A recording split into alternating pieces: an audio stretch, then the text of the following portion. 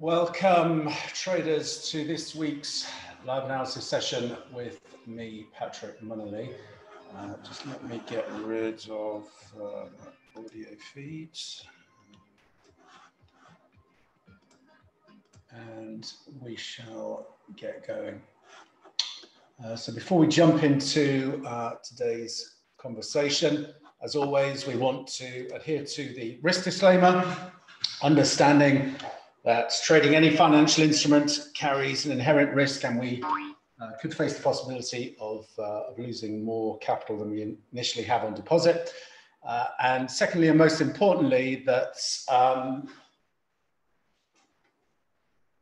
any views expressed here today are solely mine, and they're not indicative or representative of those held or retained by Tickmill UK Limited or Tickmill Europe Limited.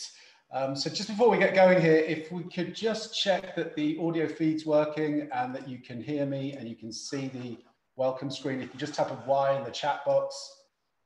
Good stuff. Okay. So before I jump into the charts today, just give you a brief overview of myself, where I'm coming from. My name is Patrick Munnelly. After I graduated from university, I joined a City PLC consulting firm. After a couple of years learning the ropes, left with some colleagues and went on to co-found and successfully exit a consulting startup post-merger late 2004. I then moved on to explore my passion for markets, really, with some capital to play with and some time on my hands. I started day trading, or more appropriately, day gambling, the S&P 500. And after some early beginner's luck, I racked up some quite solid gains. However, as is often the case, my beginner's luck ran out, and as the market phase changed, I began to average down into positions, and eventually giving back all my gains and ultimately experiencing a significant six-figure financial hit. Which, to say this was a gut-wrenching and sobering experience is really an understatement. And so it was at this point I had to stand back and figure out if it was feasible for me to make a living from the markets. So I decided to get serious about trading and sought out a mentor with an excellent trading track record. Working with my mentor for 18 months to about 2 years, it was a period during which I upped not just my technical game, researching and developing a trading strategy that specifically suited my personality, extensively back and forward testing that strategy, and underpinning it with a rigorous risk management approach. Most importantly, during this period of mentorship, though, I significantly developed my mental game. And probably the most important shift I made was moving away from being a highly goal-focused individual orientated by financial gains to becoming a purely process-orientated individual. So what does that actually mean? Well, it means I had to stop focusing on what I could make from the markets and start focusing solely on managing my mindset to allow me to consistently execute my trading strategy, oftentimes in the face of negative feedback from the markets in the form of losing trades. Once you become process-orientated and have a professional trading mindset, you understand the true nature of trading, which is that you're playing a numbers game. In which you're simply playing the probabilities. And by adopting that approach to the markets, you lose, or you get rid of that emotional investment and that hellish emotional roller coaster of living and dying by the outcome of individual trades. I'm no longer concerned with the outcome of individual trades or even small strings of trades. My focus is on the next 100 trades, because I know if I focus on excellence in execution, my edge will demonstrate itself over an extended series of outcomes. My multi-strategy approach has delivered profitable annual returns since 2008. The track record you can see on the screen is from 2013, when I started managing investor capital through a managed account service. I've delivered positive annual returns, and I'm currently responsible for managing a multi-million-dollar portfolio. Also, since 2010, I've personally mentored over 100 private traders of all experience levels, from complete novices to former CME floor traders, in developing the technical and mental skills to reap consistent returns from the markets. I've consulted to numerous brokers and trading education firms, contributing written content, webinars, and live presentation content on a range of topics, from market analysis to trading strategy development and execution. In addition to my fund management and private mentoring, I'm also a resident market expert at Tickmill, providing daily market analysis and a daily trade setup that I'm watching in the markets, You can subscribe to that through the Tickmill blog there, and you can receive those updates in your inbox. My other passion project is as head of trading for a leading trading education brand, fxcareerswap.com. We're offering development and funding to retail trading talent. At FX Career Swap, we don't just develop retail traders' market and trading knowledge. We work on developing mindset through a structured program that culminates in managing the firm's capital at zero personal financial risk on a profit share basis. For those who are interested, I'll post a link in the chat at the end if you want to take a look into what we're doing at FX Career Swap. Okay, so hopefully that gives you a flavor of where I'm coming from. So let's jump into today's content. I want to just quickly check in with our S&P seasonal patterns that we are watching. As noted in previous sessions, we were looking for the S&P to top out in September, and ultimately looking for some type of low to be put in towards the back end of October. When we look at the charts in a minute, I'll update you on where I see the S&P and the potential moves there. A couple of off-the-chart pieces of information I wanted to give you. One with respect to the euro and certainly the euro options that are currently in the market. Shared with the guys on the FX Career Swap trading floor this morning, the current option structure for the euro. You can see that we are currently in a phase here at 1750 to around 118 that has heavy optionality. And so what does this mean? Well, it means that there'll be a lot of hedging taking place in the market at the moment whilst we trade between those option levels. And that has the potential to mean that it can be quite heavy going, and we can be in choppy conditions through this 117, 118. The options roll off tomorrow, and then we could see maybe a more directional move as we head into next week. Also note that we have some big barriers up at the 120 level. We had a crack up there earlier in the month, but we got rejected. But for now, the focus really seems to be in terms of this 117.50, 118 area, where we've got that heavy optionality, making it difficult for markets to make too much ground above that level, certainly today and tomorrow. One other interesting piece of information, actually I'll come to that at the end when I cover the chart. So, with that said, let's move into the charts now. First of all, I want to check in and just revisit these fractal patterns that we've been tracking in terms of a potential roadmap for price action as we head into the back end of this year. You'll probably be aware now of the similarities that I've highlighted. This is the dollar index. This is the broad dollar index, so the dollar index versus 6 other currencies. And you can see, again, the similarities in terms of the structure of the price movement, not necessarily the scale or matching it tick for tick, but what we're looking for here with these fractal patterns is just to give us a general roadmap in terms of what we can expect in terms of price action. And certainly we're tracking pretty well at the moment. And we've got this pullback that we talked about last week. Let's just bring in this. So we broke out here in terms of we put in a base last September with the, September 2017, apologies. We put in a base, and then we three-wave higher into a corrective high, and we ultimately rolled over. We've got a similar situation, I think, that's developing here at the moment. You can see we broke out through the descending trend line on the psych indicator, broke out through the descending trend line on the psych indicator. So what we're looking for now in terms of this dollar index is a C-wave corrective high.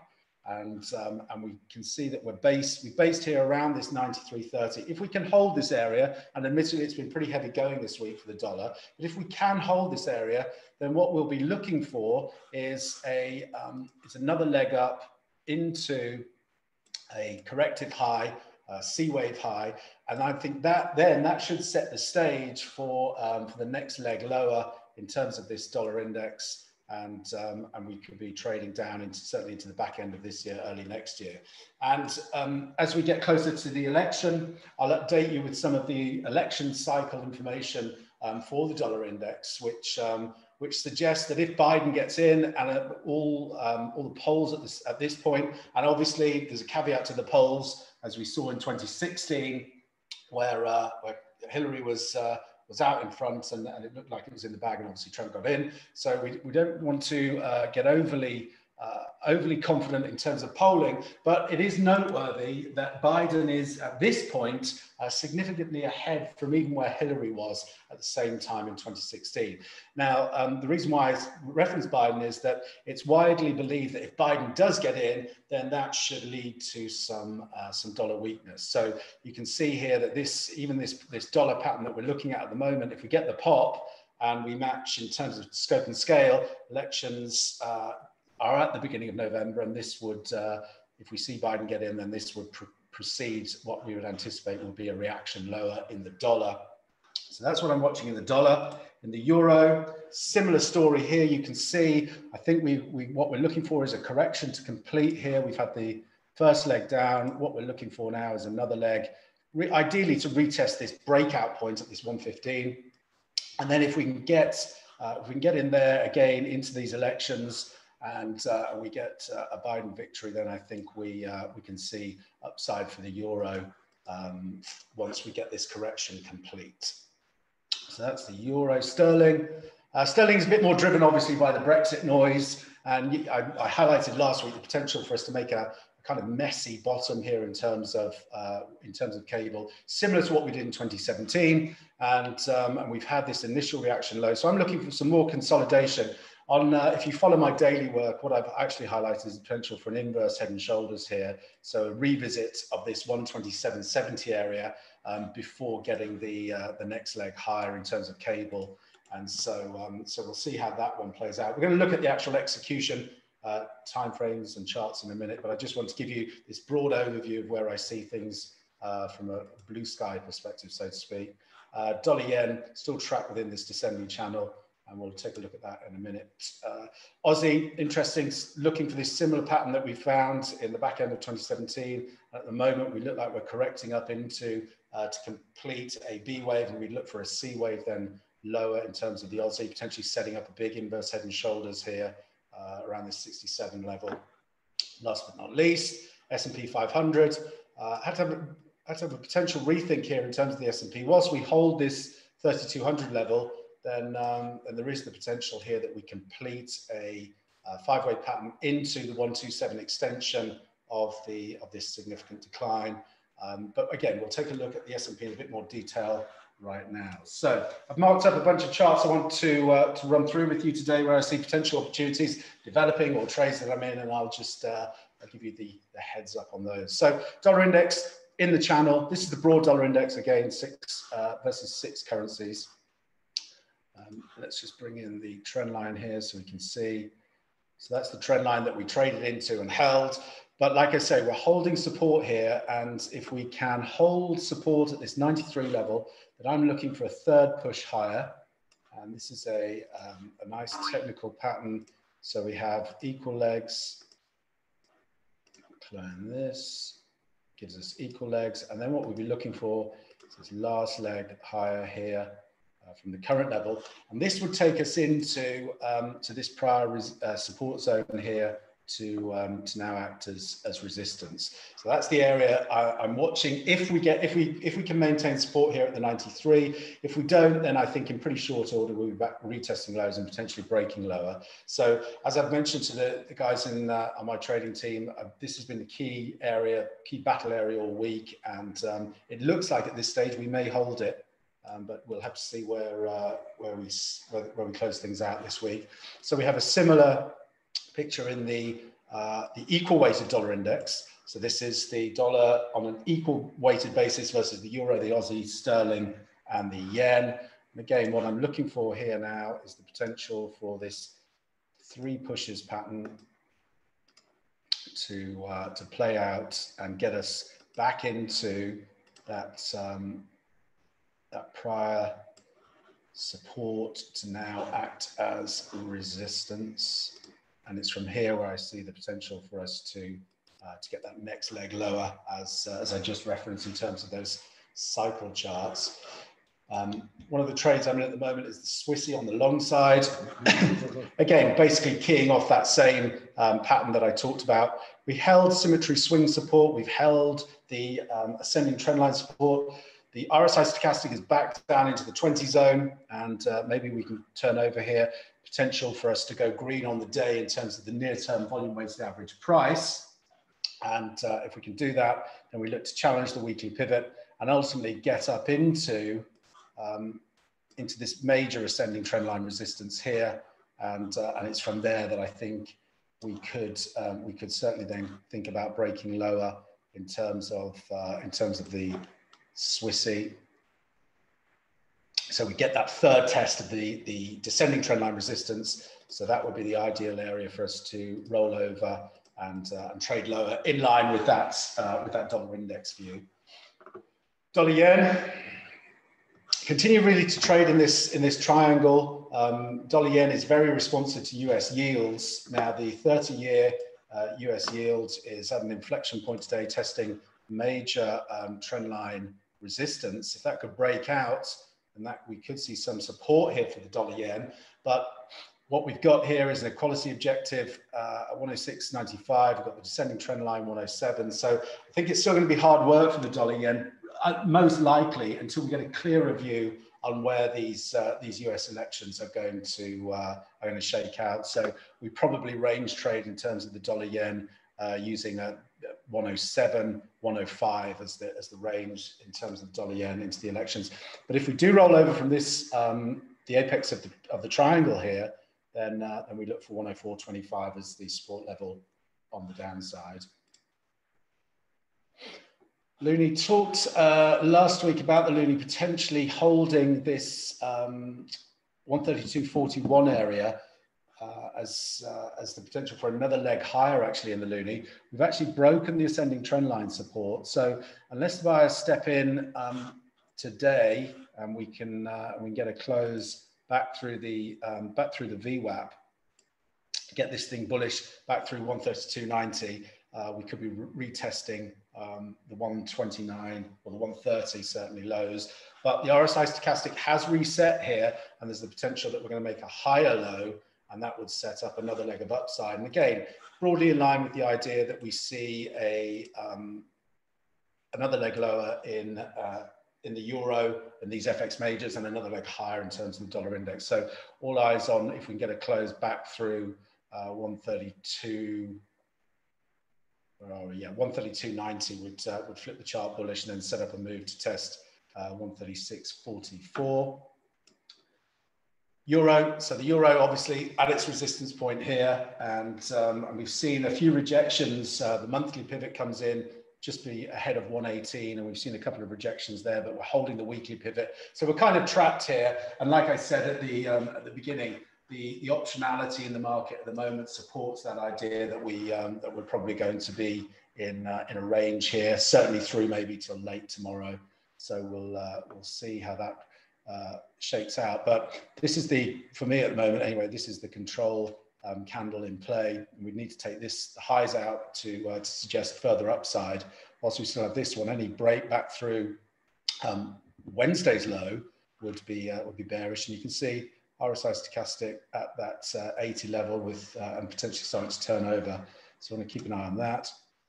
Euro yen trading at trendline resistance, and I'm looking for the potential here for us to fail and roll back through 124 and get another leg of corrected downside, potentially retesting channel support here down 121.17. Similar story, RSI stochastic pretty overbought, sorry, and we're back into this potential resistance zone, and we have completed an equality move as well. An ABC 124.95 holds the resistance currently. Euro CAD, this has been a tricky one. I've traded this a couple of times this week without very much success, I might add. I was looking for the Euro CAD to break higher here, but we've held this resistance area, and we're now back testing support. You can see pretty choppy price action, but we'll see. It looks like we're going to try or attempt again to hold this trendline support, and if we can, still see potential for this to the upside. We'd have to take out really this 155.20 on the downside to get really bearish on this. So again, tricky trading environment there in the Euro CAD.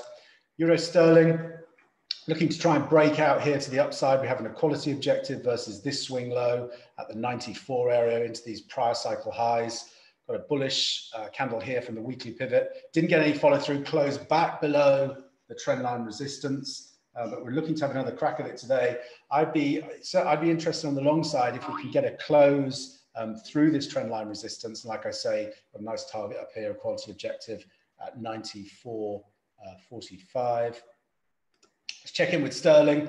The widowmaker really this week, sterling. It's just been driven by headlines, obviously, source reports and comments from Barnier and Frost regarding the Brexit debacle. And like I said before, when looking at the fractal, I still think we could get a test here, 127.60, and maybe get an inverse head and shoulders and take off to the upside. But again, it's kind of asymmetric risk. We're either going to get positive news or negative news, and the market is being driven predominantly by very short-term momentum algorithms, which is just feeding off these headlines, and trying to keep up with them is a very difficult task indeed. But like I say, 130 is the resistance, and 128 is the support at the moment. Sterling yen, similar story. But what I would look for here with sterling yen is if we get a close, if we can take out, again, thinking in terms of this candle here being the supply candle, if we can get a close or a breach of 135.80, then I think we've got a chance to roll over here and certainly get a move down into 129.90. Even the equality objective versus this swing high, which would have us back down to 128, 127.90. But again, we want to see a closing breach of this weekly pivot. And again, we have a pretty tight range here, and we've just been chopping inside that during the week, making it difficult trading. A similar pattern here in the sterling CAD, but slightly wider range. You can see these tails again, just very difficult trading environment. Sterling Aussie looking a little bit clearer here in terms of the pattern and the trend line support. So again, thinking in terms of a close or a breach of this 179.60 could open up a retest of the lows here, 174.98. But at the moment, we're trading within this ascending trend line. Need to see that taken out to see some long liquidation in the market. Aussie held support here at the 70.90 level. Could see a pop higher now in the Aussie up into this equality move and the descending trend line resistance before the potential for another leg to the downside in the Aussie. Obviously, the Aussie feeds off risk sentiment in terms of the S&P 500 and NASDAQ. Take a look at those shortly, but I would definitely be paying attention to any move into this late 72 area, watching for bearish reversal patterns to do something on the short side there. Aussie yen, similar story here. Quite a clean pattern setting up into the 78.6% retracement of this leg down. Nice overlapping corrective pattern developing here, and also the potential for a head and shoulders scenario to develop. So any move up into this 77 area, I will be paying attention to, watching for bearish reversal patterns to look at doing something on the short side in the Aussie yen. Aussie Kiwi. This is a trade I put on last night, shared this via the Tickmill blog. You can see the similarities really in terms of the price structure here. We had this leg down, we had correction, creating trendline resistance, and then we had that final leg, broke the trend line, consolidated and took off, went up, created a second point in terms of a trend line to the top side. And we basically repeated the pattern here on the downside in that three-wave corrected move, which took us down into the trendline support area, consolidated. Now we're potentially going to break out here in terms of this Aussie Kiwi. And so I've got this on long. I've now got it risk-free, and let's see if we can get some momentum here. Certainly look for a move up to test the projected ascending trendline resistance, which now sits up towards the 111.50 handle. So we'll see if we can get the follow through and and take this one up into the top side of the trend channel. Kiwi came down into, well, Kiwi is an interesting story actually, because this is one of those scenarios where that just crucifies fundamental traders and can be frustrating for technical traders as well. But overnight, the Reserve Bank of New Zealand, there were comments out, very dovish comments, talking about the implementation of negative rates. And overnight, we saw this spike lower in the Kiwi, again, attributed really to algorithms just trading off those news headlines. But lo and behold, the Kiwi now is higher on the day. And if you were trading purely from a fundamental basis, you would think that would be negative for the Kiwi. But market, in one of those typical sell the rumor, buy the fact setups, has goosed everyone and has reversed on the day. And if we hold this current support and we can get through the VWAP and the weekly pivot at just above the 66 handle, then I think we get this move into the equality objective, and sets up then an interesting scenario whereby we could have head and shoulders set up here, and we'd have some nice divergence in terms of coming up into this trend line resistance in terms of our psych indicator. So would pay a lot of attention to how price responds at that 67 handle, because we could see a pullback from there and maybe see a more sustained probe lower through to test the 63.80 area in the Kiwi. I'm actually, and I got triggered into this myself. I'm in the trade and using I'll be using my VWAP as a stop on this one. Kiwi yen. Kiwi yen is trading into this projected trendline resistance. We've got that great reversal candle on Wednesday. And again, I had an order for this one. Haven't been triggered into it yet, but I'm going to leave the order in here and see maybe we can't break higher in terms of Kiwi yen. A few of the yen pairs look a little wobbly today. So if we can get back down through the overnight lows here, 69.40, I still think we've got potential with this Kiwi yen to see the trend channel down at 68 tested before we might see some recovery. So I'm watching this one still. But if we do, again, similar to the Kiwi itself, if we do hold this as the swing low, then where are we going? Well, we should be back up at 71.10. By that stage, I think we should be at this resistance here, and we likely see some pressure emerge from there, which could set up for this move back down into the base here at the 68 area. So a couple of options there for the Kiwi yen. Kiwi Swiss, I'm in this on the long side, which is kind of acting as a bit of a hedge for my my Kiwi dollar position at the moment. Look, as we hold this trendline support, then the potential is that we certainly retest this 61.14 and potentially higher into what could be a double top here towards 63. Obviously, I've got the Swissy trade on as well, so they're working kind of in unison at this point. And like I say, it's a semi hedge to my Kiwi position. We'll have to see where we close on the day with the Kiwi. I mean, if we can't get back through the VWAP and the weekly pivot, then there's still the potential here. I think we roll over. And certainly when we look at the S&P in a minute, you'll see that risk assets are finely poised at the moment. Kiwi CAD holding the ascending trendline support here. Quite a bit of dispersion from the VWAPs, and so I still think we could potentially take this out and trade lower. But for now, we're holding the support area, and we'll have to see where we close on the day. But we are trading below the 100 VWAP and well below the 5 period, which is pretty bearish, to be honest with you. We've also got the psych indicator bearish, negative divergence here. So I mean, the pressure in terms of momentum in the market is on the downside. We'll have to see if we're going to hold the trend line.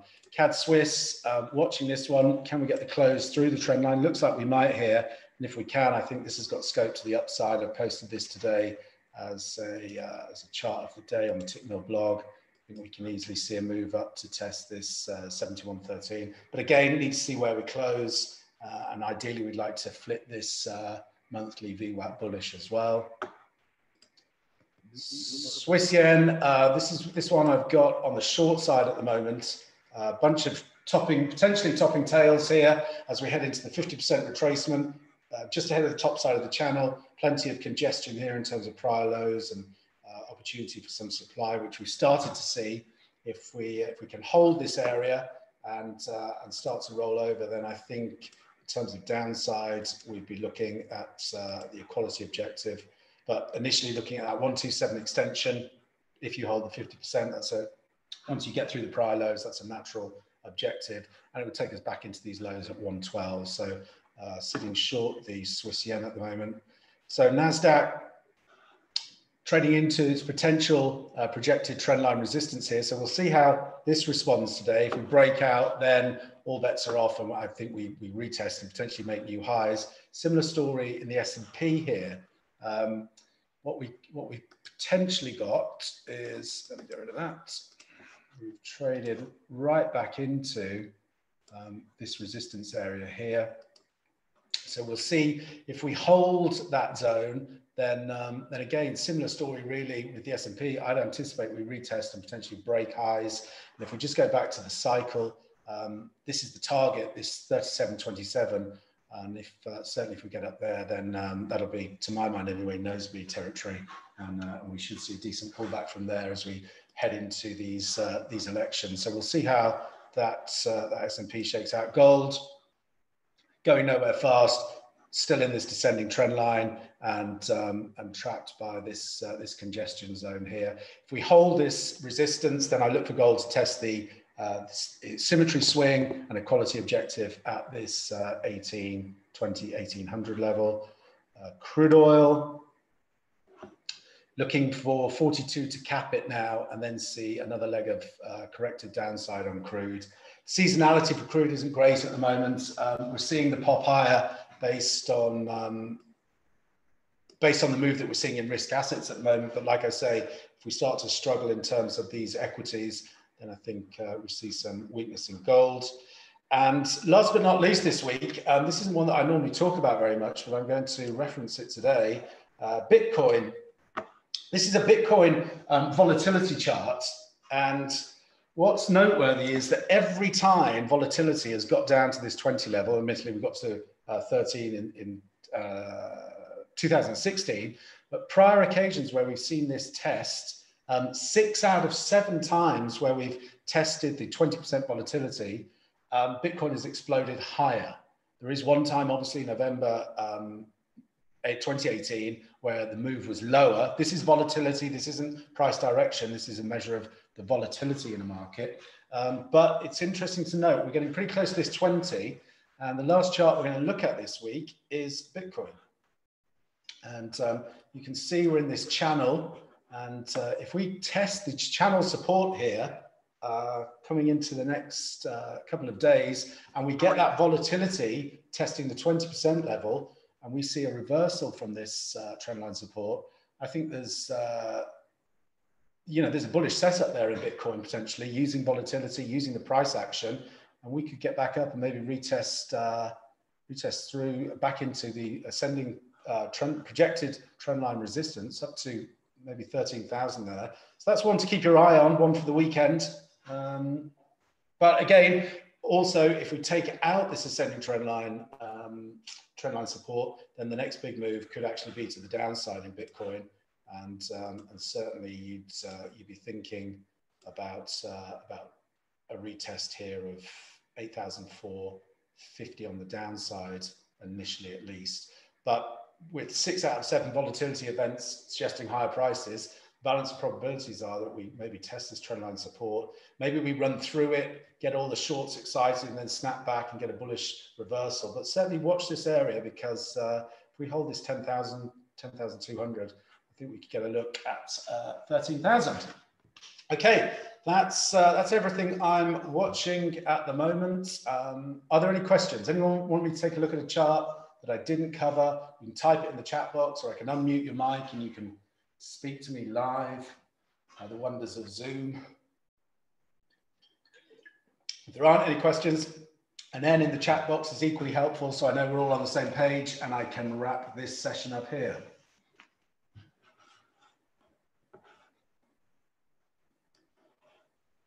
Okay, good stuff. I will close this one out. I hope it's been helpful, and we'll reconvene sometime next week. Thanks very much for your time.